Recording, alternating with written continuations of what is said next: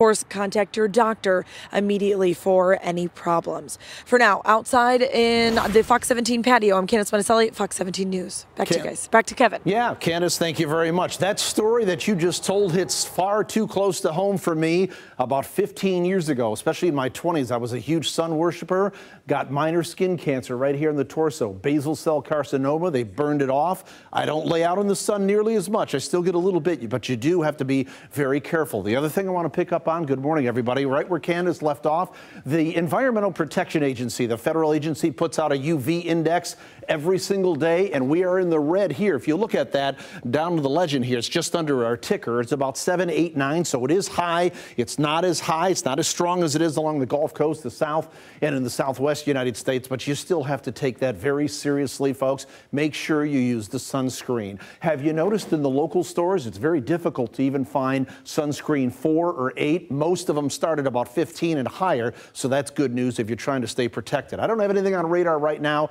Today is going to be a good day to get out on the beach. Again, don't forget the sunscreen. We have some showers upstream here that are going to try to make a run for our area. I don't think we see the rain today, but we'll probably see some of the residual cloud cover as we look at our temperatures. Most of us are in the 50s right now. It's very comfortable out there. Low humidities, great sleeping weather. We'll get a little bit warmer than we were yesterday. I think we'll rebound from the mid to upper 50s right now into probably the low to mid 80s. We'll keep the humidity levels low until tonight and into tomorrow. So our forecast, mostly sunny to partly cloudy skies, a bit warmer than it was yesterday. We'll hit about 84 degrees with a southeast to turning southwest wind at about 5 to 10 miles per hour. As we look at our future track map and we go through the day, not much going on, just mostly sunny to partly cloudy skies. Dew point temperatures, a measure of moisture in the air, will stay in the 50s. But what will happen is this big red line, that's a warm front. There's warmer, more humid air on the other side of it. That will lift through here during the overnight hours, and we'll start to feel the humidity late tonight and into daybreak. We'll feel the humidity tomorrow as dew point temperatures get into the mid 60s, so that kind of sticky atmosphere.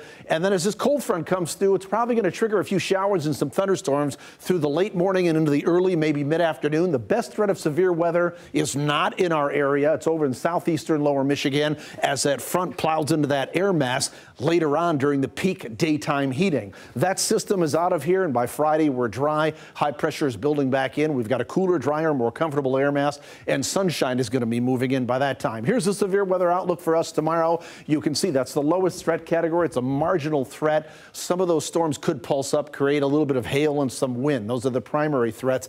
84 degrees today, mostly sunny skies. If you're going to Meyer Gardens, the concert series, Trombone Shorty is going to be out there. The show starts at 6:30. We'll see partly cloudy skies, temperatures in the lower 80s by that time with a southwest wind at 5 to 10 miles per hour. Tomorrow is Thursday. A few showers and some thunderstorms are likely. It's going to be breezy and more humid. How much rain are we talking about from that cold front? I think some areas are going to get missed, but it looks like the areas that do pick up on some precip will be anywhere from 1/10 to maybe 3/10 of an inch of precipitation. By the time we get into Friday, we're in the upper 70s. Saturday looks dry with highs around 80. More shower and thunderstorm chances for Sunday and Monday as we encapsulate and look at the precipitation chances over the next several days. It peaks tomorrow up around 70% with some thunderstorm chances. Not much for Friday and Saturday, and about a 30 and 40% respectively for more storm chances as we get into Sunday and Monday. That's our forecast, everybody. You can always get more at fox17online.com. Here's Rob with